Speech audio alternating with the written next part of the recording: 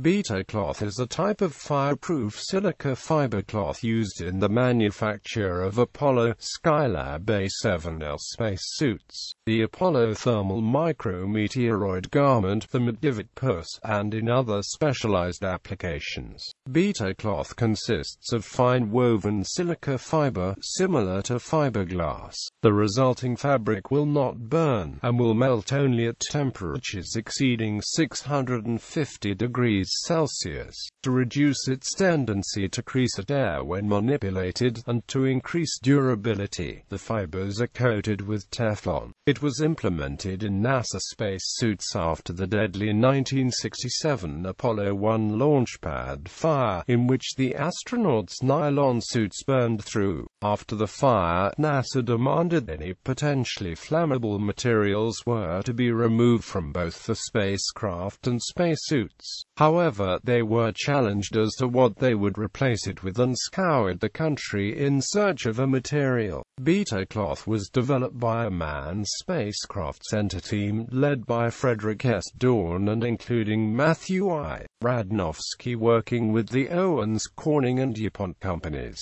Where additional wear resistance was needed, external patches of chromellar metallic cloth were used.